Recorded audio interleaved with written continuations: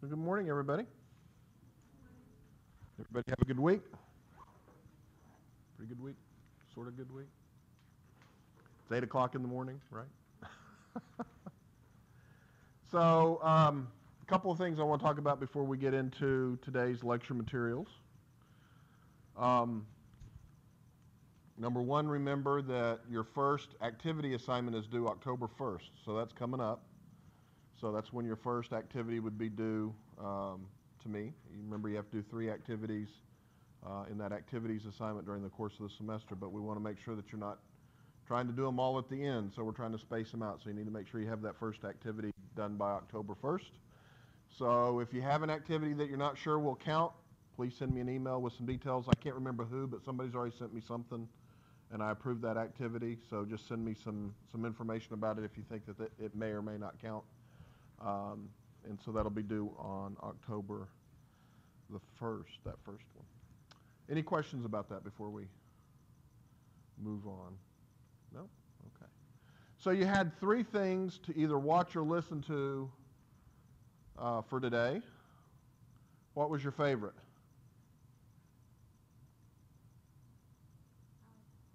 You like the podcast? Okay. Why'd you like the podcast?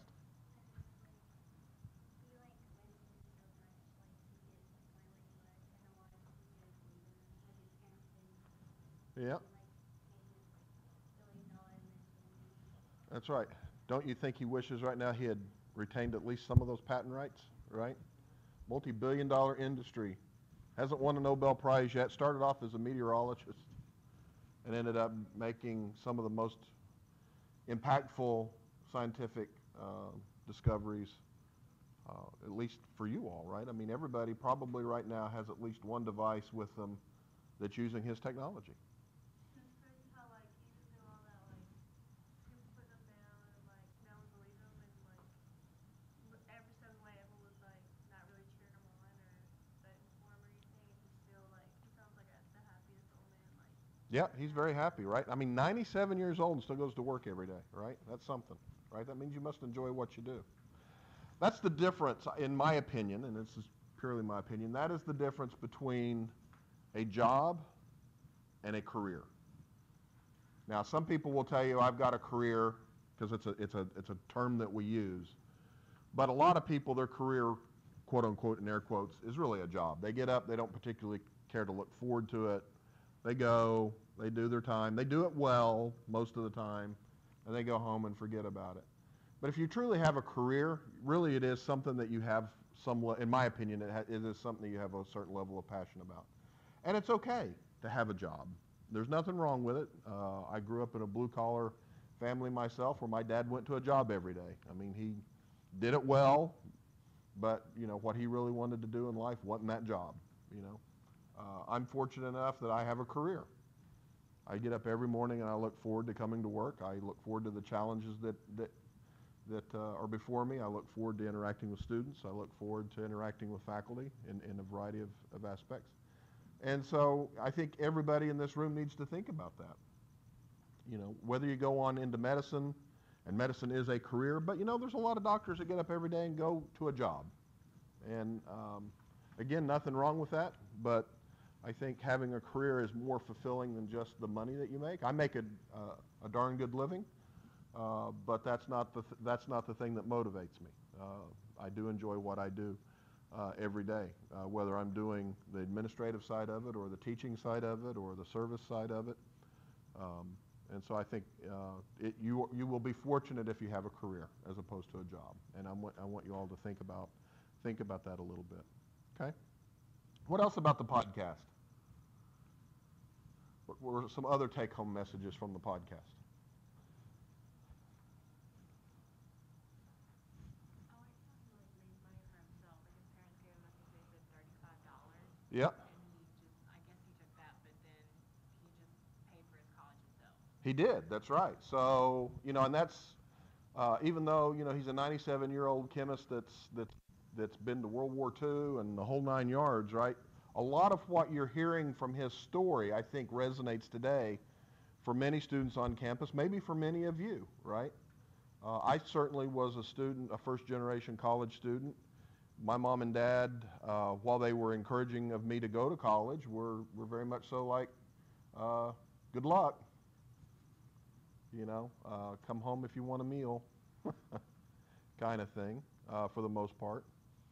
I did have a lot of emotional support, but I didn't have a college fund. I didn't have um, a set of parents at home like my daughter does that went through education, got higher education, right? And so when I ran into and stumbled in things in college, I had to figure it out. And I certainly didn't have a class like this one where I was being prepared for the major. It was sit down, these are the classes you need, good luck.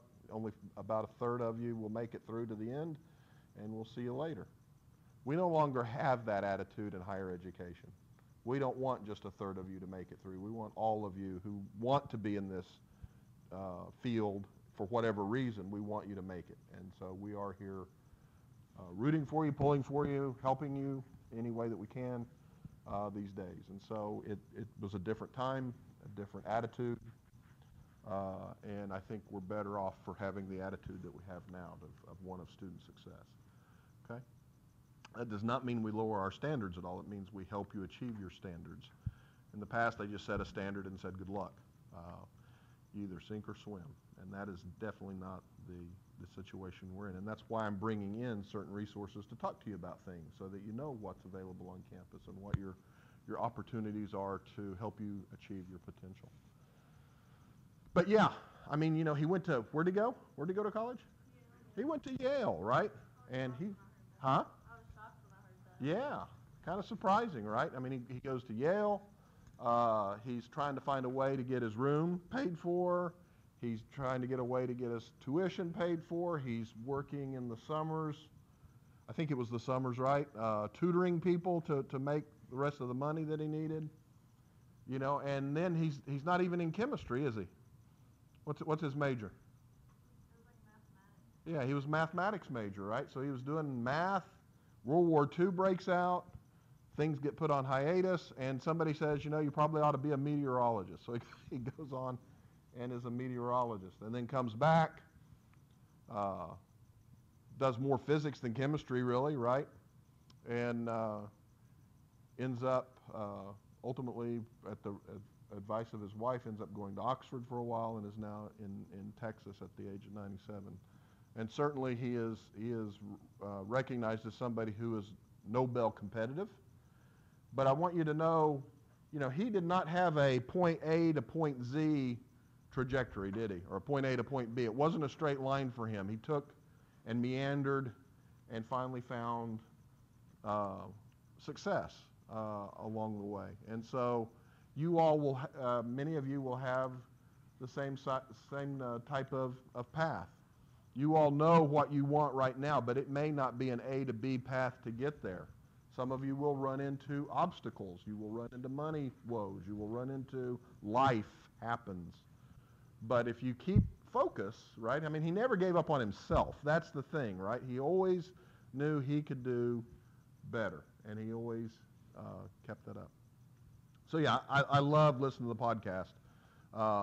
And so every week I'm going to try to, it may not be a podcast, but I'm going to try to give you a either reading or a podcast or something from Chemical and Engineering News, which is the trade magazine for the American Chemical Society. And it is chock full of good information that isn't just, it's not opening up a chemistry journal and reading the science. It's about the industry. It's about the fields. It's about academia. It's about people and what they've been achieving. So I think it's a great resource, and we will definitely be using that throughout the semester. So hopefully you all can take some things from the society. I would also encourage you all, if you are thinking about being a professional chemist or biochemist, I would highly encourage you to join. It's not that expensive for a student to join the American Chemical Society, and you would get subscription access to Chemical and Engineering News and discounts on a variety of things. And so it's something that I would encourage you to do. I've been a member since I was in your seat. So this would have been 1992 for me. So I've been a member of the American Chemical Society since 1992, which I think is earlier than most of you were born, right? So I've been a member of the ACS for an awful long time. There were two other videos that I had you watch. What was so important about those? The history of the periodic table. 2019 is the International Year of the Periodic Table. And I think it would be a shame if you all were here as chemistry majors this year and didn't have some exposure to that big celebration that's going on across the globe. And you will all have a writing assignment for your journals that I will send out to you later about finding information on the International Year of the Periodic Table, about things that are being celebrated across the globe. So what was so, I mean, you all have had science in high school, you're in general chemistry. So what's so important about a table with elements listed on it?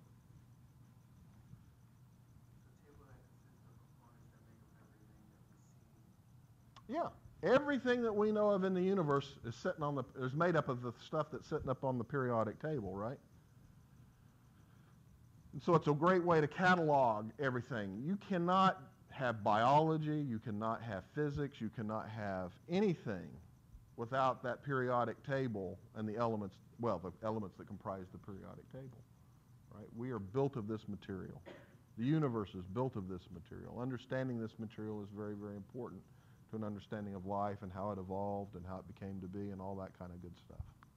Okay? What else about those two videos?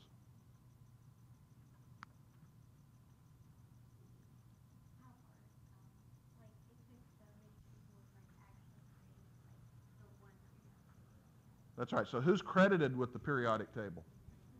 Mendeleev, right? But is he the only person that took a stab at it? No, there were many other stabs at that particular periodic table. It's different for you all today. You all have phones. I too have a phone. You can get periodic table apps. You should have one on your phone as a chemist. You should have immediate access to the periodic table. When I was in your boat, we used to make small copies of the periodic table and laminate them and carry them in our wallets and our bags and everything. I kid you not, because the periodic table is going to help you in so many ways that you don't know yet. There are times when I go to the lab where I'm talking to my graduate student and I'm like, well, let's pull out the periodic table. Let's see what we might predict the chemistry to be if we change, for example, an oxygen atom or sulfur atom to a selenium atom. We had this conversation just the other day. So we were literally going to change one atom for another in a molecule that we were making, and we needed to predict how might that work in biology. And so we were looking at the periodic table, and we were asking ourselves about molecular weight differences, and we were asking ourselves about valence electrons, and we were asking ourselves about reactivity trends, those types of things, and the periodic table helped us to do that. Okay. The periodic video that you saw from Periodic Videos, the one with the guy with the bushy white hair, right?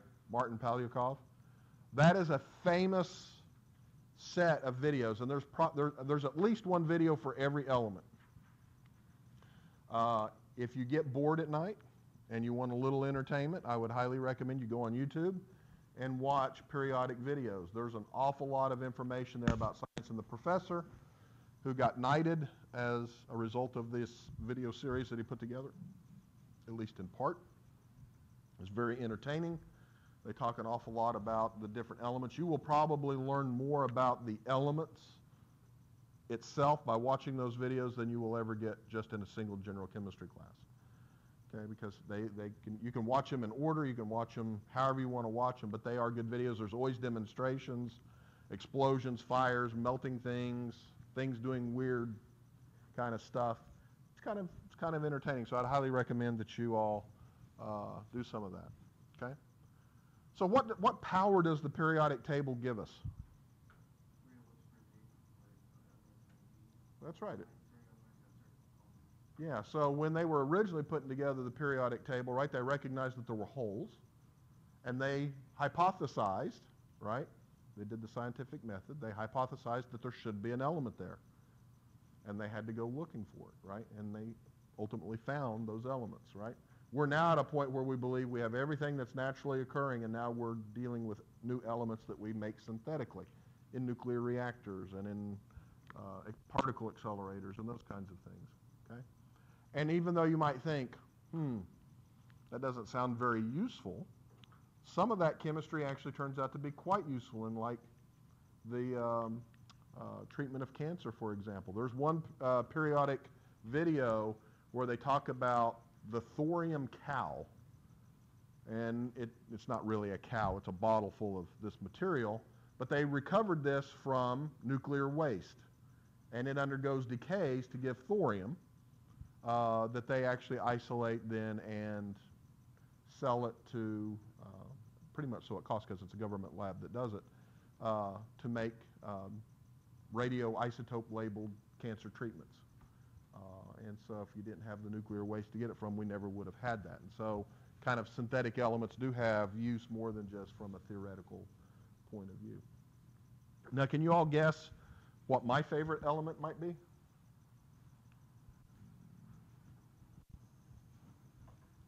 What kind of chemist am I?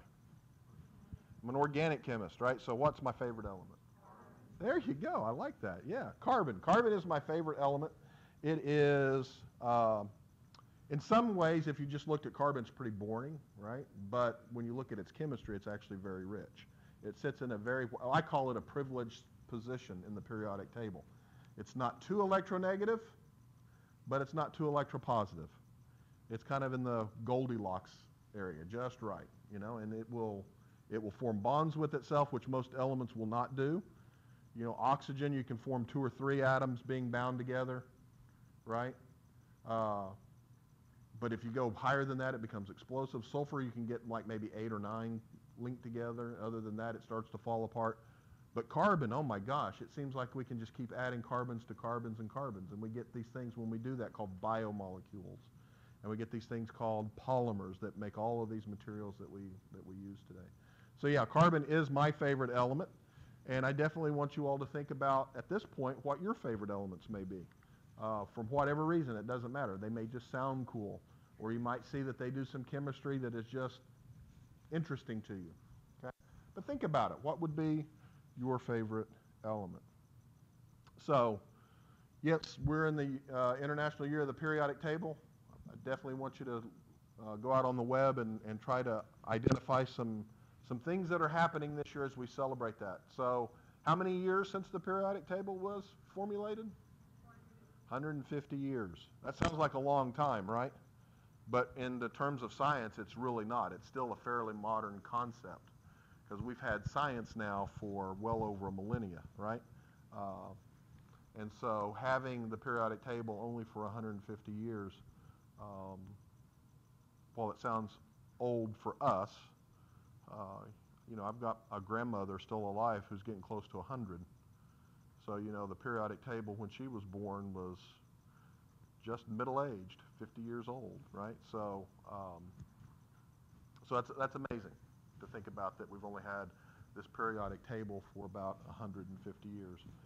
And so even though it's getting quote-unquote old, it's still a very, very important concept that we need to keep in mind. So today we're going to jump into a presentation that I used to give. I haven't given this in probably a year. It's titled Stop Studying and Start Learning. Can anybody tell me why I might have come up with that particular title? Stop Studying and Start Learning? Why might I have said stop studying?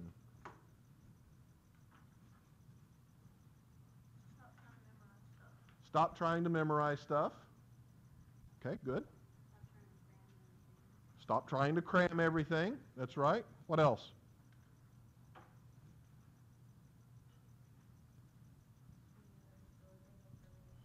Pardon? Okay.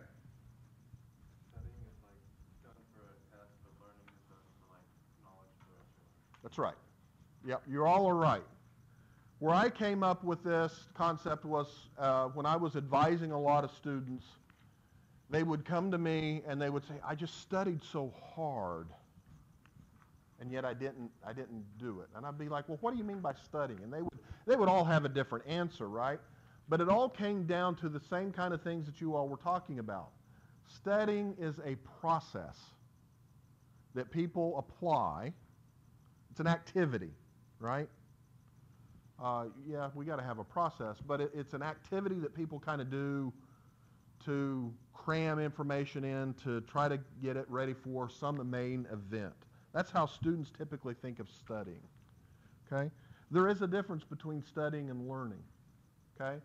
When we learn, right, we may not remember all the facts that we crammed in, but we remember the process in which we can derive answers. We remember how to solve problems. Those are the types of things. The learning is what you are going to take away from your undergraduate career when you forget everything else that you've, quote unquote, studied for. Okay? And so I think it is beneficial if we stop thinking about studying as an activity and start thinking more broadly about our curriculum, think more broadly about the program that we're in, and think more broadly about what it is that we need to take away from it. Okay? You all have chosen this major for a reason, and that reason is individual to each and every one of you. Some of you want to go on into medicine. Some of you want to go on into research, right? Some of you don't know yet. You just know you're kind of interested in the topic, right? But what you learn from this, regardless of the direction that you go, you're going to use the skills that you have learned here, that you have truly mastered, and no matter what you do, whether you end up going into the sciences or you end up going in business, whatever the case may be for you at some point, you're going to learn, or you're going to utilize these critical thinking skills that you learn in chemistry, okay? And so what I really mean by stop studying is stop studying as you practice it now, which is what we've been talking about. Many students just, oh, it's 2 days before the exam, I better start studying, right? How many of you have said that, right? We've all said that. I'm guilty of it, right? I'm guilty of it right now with my boss, right? Well, I got 2 weeks before that meeting, I'll start reviewing which is studying, right? I'll start reviewing the material a couple days before, right? We're all guilty of this. But there are certain things that we need to learn as opposed to studying about, right? So what I'm talking about is stop studying the way you're doing it now. Start thinking about those study tips. Start applying your chemistry each and every day in some sort of fashion, okay? So we've already did this just a little bit, but what are some words that come to mind when you think of study and learning? So if study, what kind of words might you associate with studying?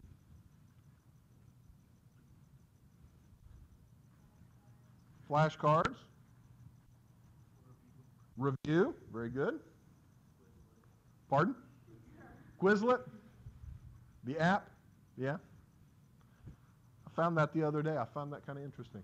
Is it helpful? You just found it? Yeah. I don't take quizzes anymore, but I ran across it. Yeah. It's like flashcards. Like you can either have like flashcards or like you can take a practice test. Okay. You can fill in like information and they have questions for you.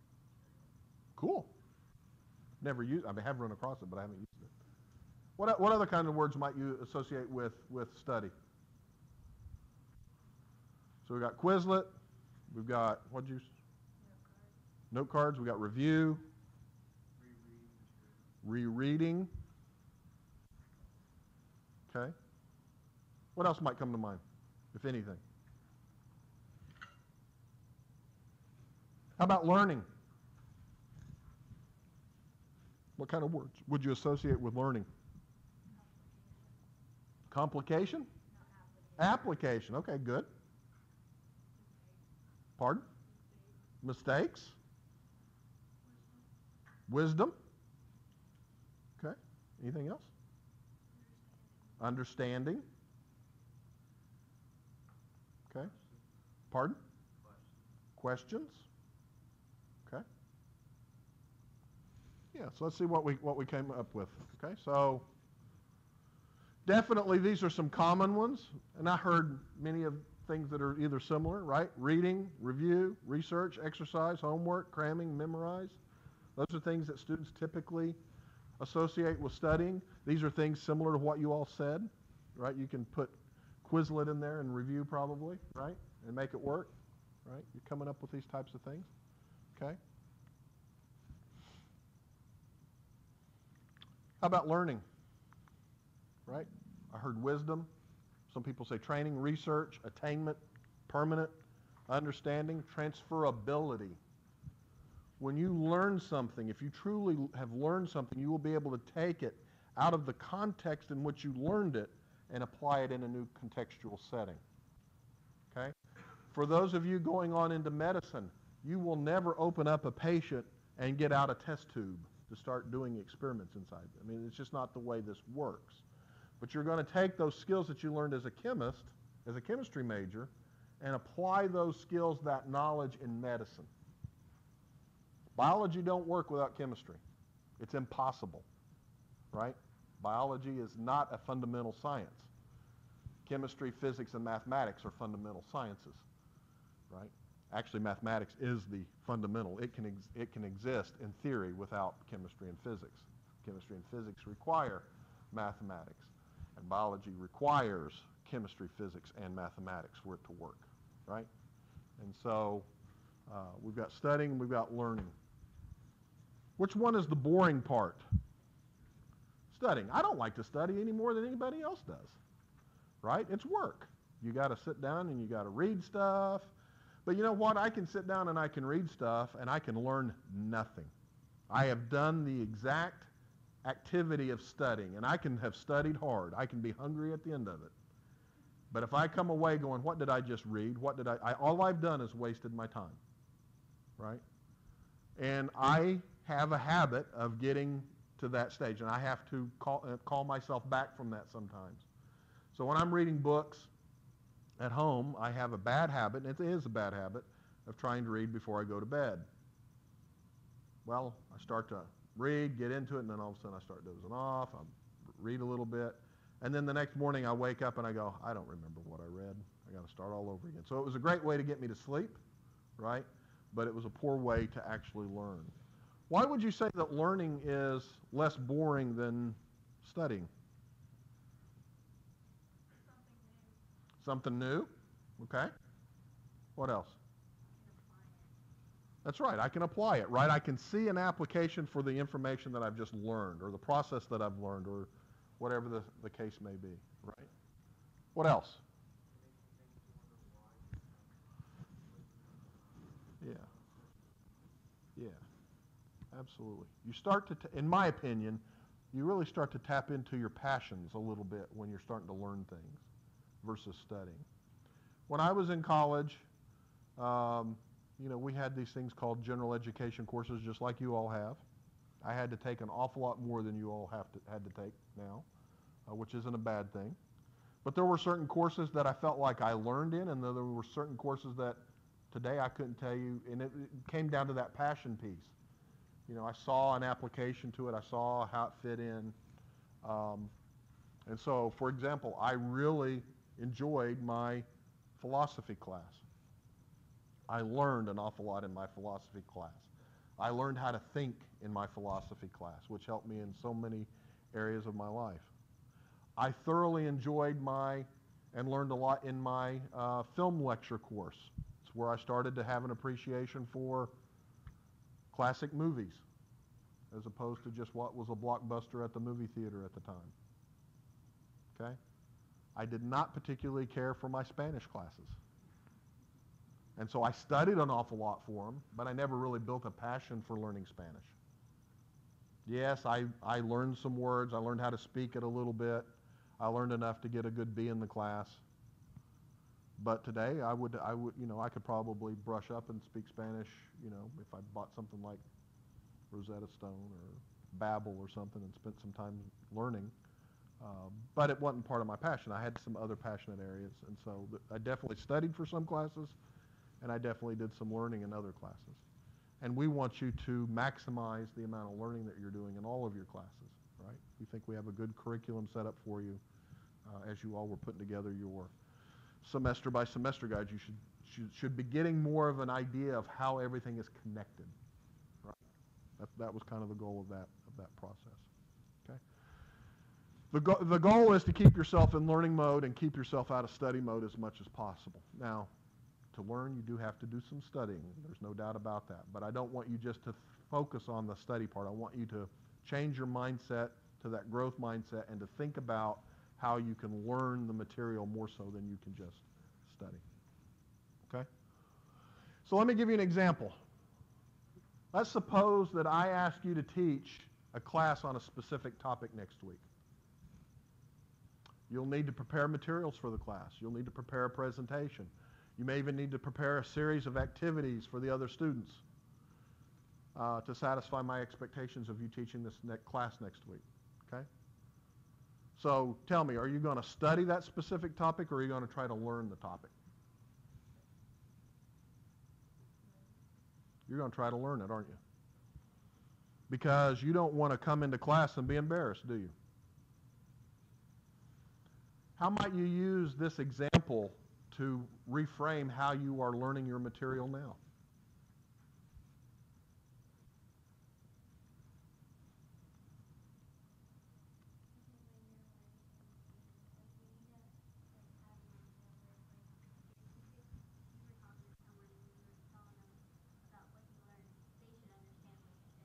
Ah, very good.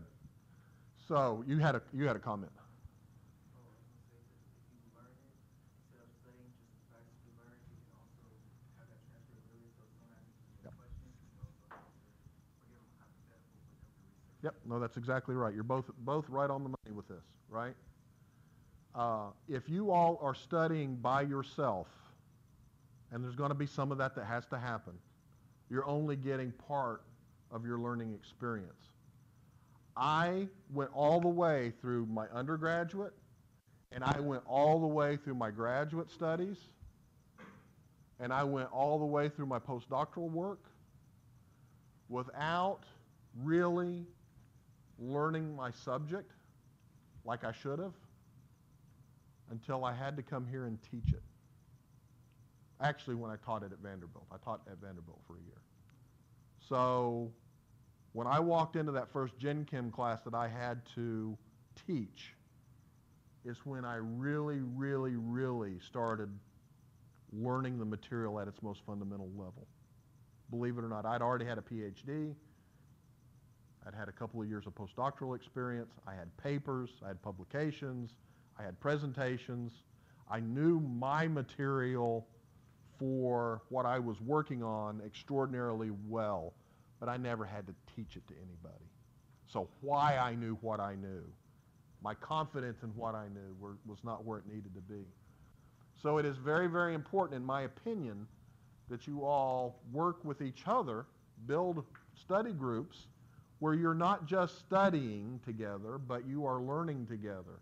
You are teaching each other. Okay? That's the important part. I can sit here and talk all day. Dr. Broom can sit there and talk all day to you about chemistry, but you're not going to learn it there. There are two places you're going to learn it. You're going to learn it by teaching it to somebody else, and I don't care if that somebody else is a plant sitting in the corner. The act of actually trying to teach somebody else will make you learn this material more than anything else you can do. And two, you're going to learn it in the laboratory. Right? You're going to learn things, or be taught, I should say, things in class about balancing chemical equations, doing other things like that. While that's important, you will not understand that until you actually have to do it or teach somebody else that material. And so that's why lab is so important. You're getting skills out of lab in terms of manipulating pieces of equipment and other things, very, very important. But I would argue the more important part of that is that's the place where you have to apply the information to a real setting. You've got a real problem to solve, right? So will you spend more time preparing for the class you need to teach, or will you spend more time preparing for your next exam? If this was a class where you had exams, and we're not, right? Would you spend more time, and be honest with yourself, would you spend more time preparing for the exam in the class, or would you spend more time preparing to teach the class to the fellow students in here? What do you think? What would you spend more time doing? Mm-hmm. I spend more time teaching. That's right. Everybody would. Because you would have to be here where I am right now and be confident in the material that you have to do. On an exam, you're over there by yourself, right? And nobody has to know anything because I can't tell anybody by FERPA rules that, what you made on a grade. right? I'm bound by federal law that I can't come out and say, oh, you got an A, great, you got a B, whatever the case may be. But if I had you come up and actually teach and demonstrate what you know, you're going to spend an awful lot of time doing that and mastering that material before you have to come and teach it. And so I think if you will treat everything that you do in that way, think about it. Okay, I got to study. Well, now how can I study in a way that makes me prepared to teach it to somebody? Okay, I think you will have a different attitude towards a lot of this.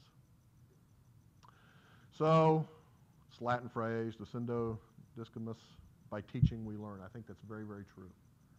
I think if you go around and talk to almost all of your professors, they will tell you, if they are honest with you, that they really didn't understand the material until they had to go into a classroom and teach it.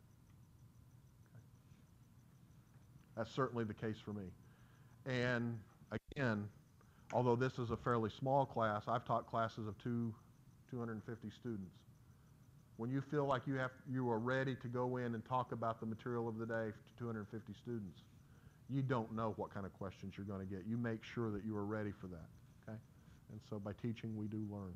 So think about that. I'm not asking you to go teach a class, but I'm asking you to incorporate teaching the material that you're trying to learn to somebody else as part of your study regimen. It will help you, I promise, okay? So how do we learn?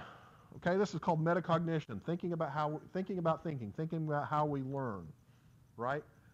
I would wager very few of you have ever done this. You've thought of learning as going in and putting stuff in your brain and then trying to regurgitate it. You know what? We don't need people like that anymore in the world. We've got Google. We've got access by our phone to more information than we've ever had in the history of mankind. I don't need people who just know a lot of facts. You got to know some facts to apply things. Yes, that's true. But we need more people in the workforce, more people in medicine who can acquire the information they need, know what it is that they need, and then process it. Okay? That's what we need. Okay? And so here's an example. I really like this little cartoon. So I taught Stripe to whistle. I don't hear him whistling. I said I taught him. I didn't say he learned it. When I leave the class today, I have taught you what I intended to teach. Whether you learned it or not is up to you. Okay? I can help facilitate that learning. Your professors can help facilitate that learning, but they cannot learn you. They can teach you, but they cannot learn you. It's kind of the same thing between studying and learning, teaching and learning. Okay? Yes, they are different. Okay? There's this learning cycle. And I'm certainly not an expert in it, but you can read the whole paper. It's available free online if you go to the website. But this is kind of our learning cycle. There is concrete experience. Where might you be getting concrete experience in your curriculum right now? Laboratory. It's one of the reasons why I fight for lab experiences for students. That's why I want you all to get involved in more than just your required laboratory courses. I want you to be involved in research earlier, and we'll talk about that later. This is where you're really going to learn the material. This is where the rubber hits the road, right? This is where you can actually put your tactile feelings into play with how the information. Reflective observation, right? Where might you get reflective observation?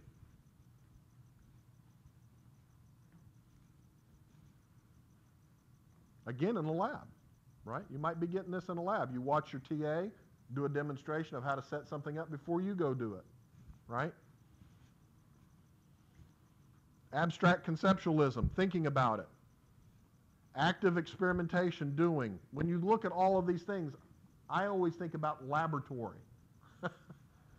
In this learning cycle, this is why this learning takes place. This has also been impacting how we teach. When I was in college, you went to class 3 times a week. Lab was Tuesdays and Thursdays. And when you walked into a lecture hall, it was a lecture hall of 250, 300 students. You took some notes and you left. You never interacted with the faculty member, right? I never had a faculty member in a large lecture class ever ask me a single question. They went up there and they lectured. They gave us their information, their wisdom, and then they walked out of the classroom. They never forced me to think about the information. Okay? We now do things differently. You all, for those of you in general chemistry, go to an active learning classroom where things are different. Learning is a struggle. It's supposed to be. If you're really learning something, you will be struggling because you don't know it. You're grappling with it. And it's how you grapple with it as to how you put it together in your brain, and that's how you remember it. That's how you have learned it. If you don't struggle with it, you ain't learning it. Okay? And yes, I say ain't every now and then. Right? But these experiences are very, very important to your learning process. Making mistakes. You should not look at making mistakes as failure. I want you to make mistakes in class. Believe me, if you end up being my physician when I have my first heart attack, I want you to make mistakes in class. Not on me, right? Failures. These aren't a bad thing. Nobody wants to fail. I get it. You definitely don't want to fail on exam. So if you're going to fail, where should you fail? When you're practicing, when you're doing your homework, when you're trying to teach somebody else, right? I want pilots to fail at flying in the simulator. I don't want them to fail at flying on my way to California, right? Repeat performance, interactions with others, personal reflection. That's why I'm having you all keep a notebook. Personal reflection is very important. What does this mean to me? That video is going to mean something different for you than it will for you. But it still has meaning to both of you, right? But you have to reflect on that. Okay? You have to reflect on it. The learning pyramid, as I like to call it, or Bloom's taxonomy, right?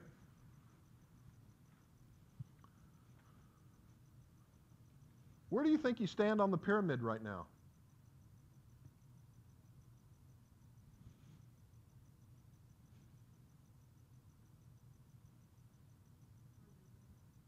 Remembering? Okay. You're all a freshman. Come in with a high school education. I would say you're probably somewhere at remembering and understanding. I think some of you aren't giving yourself enough credit. You are probably at a beginning point in this where you are not just only remembering things, but starting to understand some of the things that you're learning in your chemistry and other classes. Okay? So you're probably here, but it's foundational, and that's okay. That's where you're supposed to be. Where do we want you to be? We want you to be more towards the top when you leave the institution. We want you to be able to at least evaluate information, especially scientific information.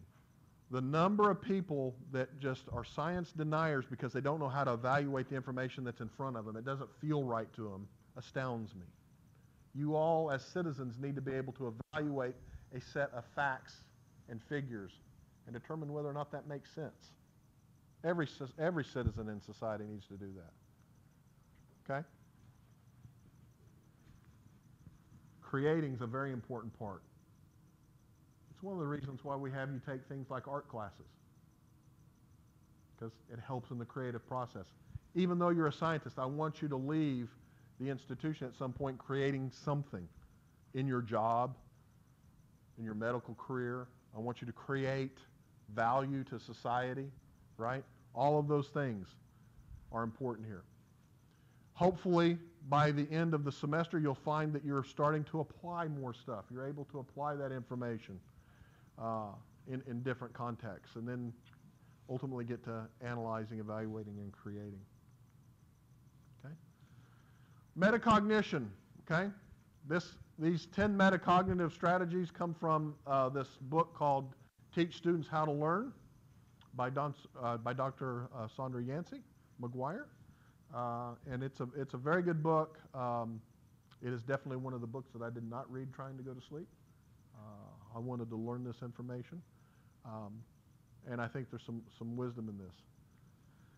One of the things that you always need to do in all of your classes if you want to learn your information is you need to preview it before you get there.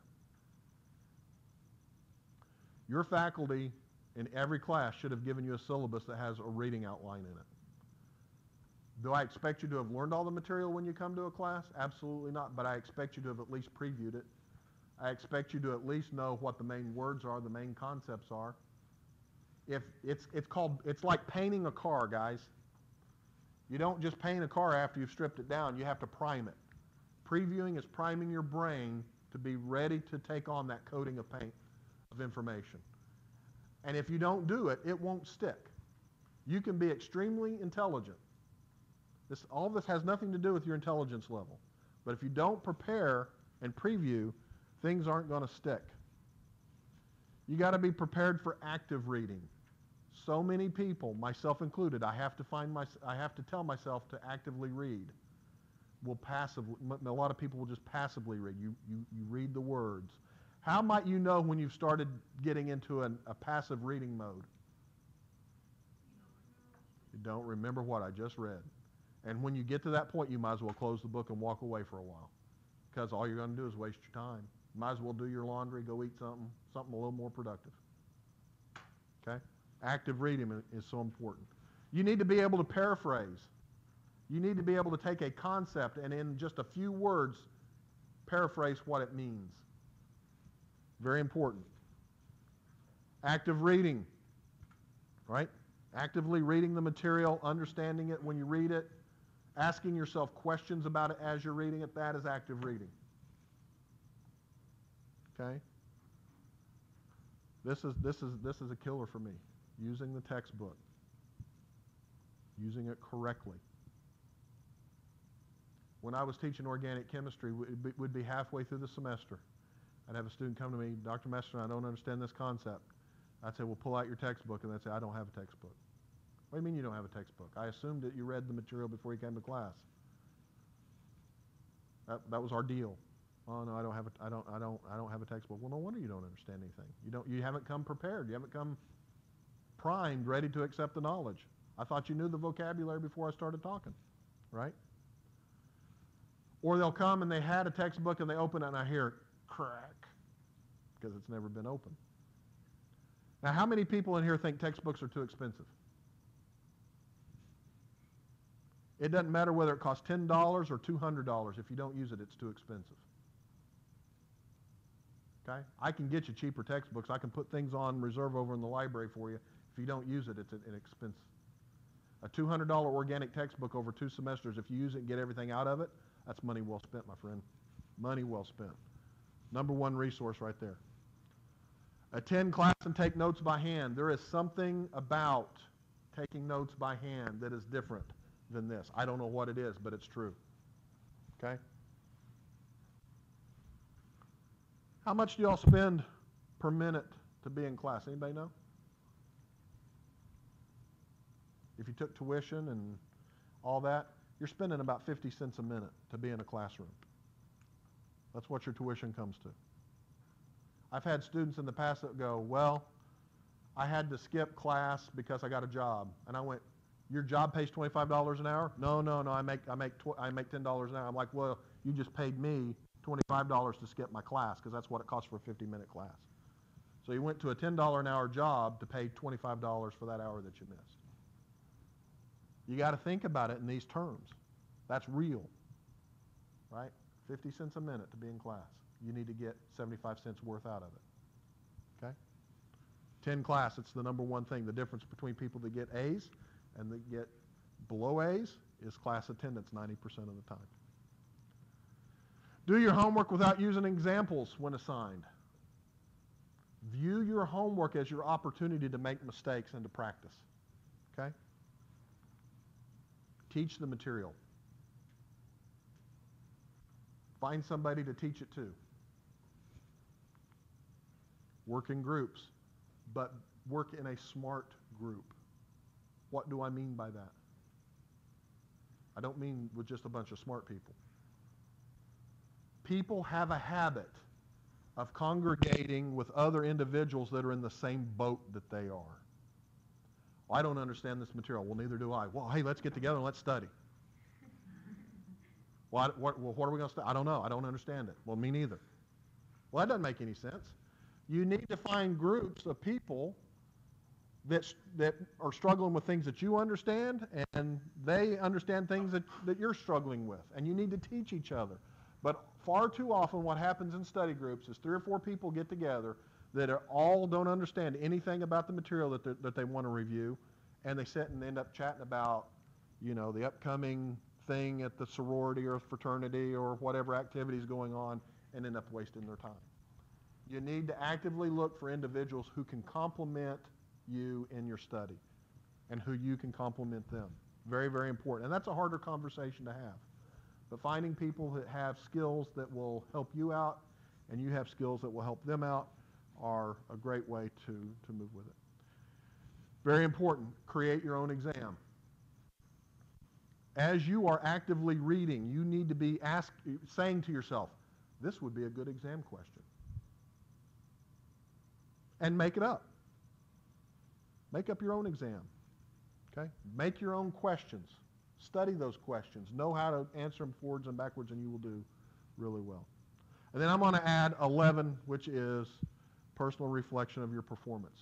When you get those assignments back, when you get that feedback, don't just look at the number on the paper and go, okay, I got an A. Go in and look at the feedback that the professor has given you on your writing assignments and other types of work. Okay? Very, very important. If you don't reflect personally, you will not grow. And we want you all to grow, right? So apparently I've got a little animation with that one. All right, good. So here's the study cycle. You're going to preview. You're going to attend class. You're going to review. You're going to study. You're going to assess, right? You're going to preview the material before class. That's priming your brain, right? You're going to attend class each period. USM, you're paying about 50 cents a minute. Actually, you're paying more than that now. Tuition went up a couple years ago, right? You're paying more than 50 cents a minute to be here. That's a lot of money, right? You need to review after class while it's still fresh. Review your notes. Rewrite your notes, whatever works for you. Don't wait until the day before the next class. Do it as quickly. Now, I know some of you have classes that are back to back. You can't do it immediately. But within the day, you need to review your material. She says study. I say learning mode, right? And then assess. The only way to assess what you know is to work problems. That is the only way in the sciences to know whether or not you thoroughly understand the materials, to look at those homework problems, find additional problems, get Quizlet, whatever you need, but assess your ability to know that material. Okay? So we're going to call this not the study cycle, we're going to call this the learning cycle. Okay? And notice this is a feedback loop. It's not just one round. Okay? Very important. There's also a thing called the Feynman technique that you all can learn about. Anybody know who Richard Feynman was?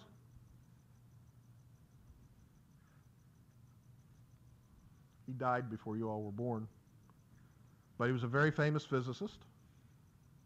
Worked on the Manhattan Project during World War II. Won a Nobel Prize.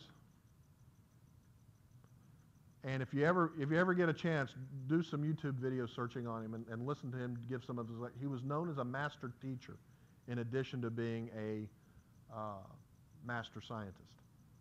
He knew how to teach people very difficult, complex problems, and he did it because he said, if he couldn't think about it simply, then it wasn't worth thinking about.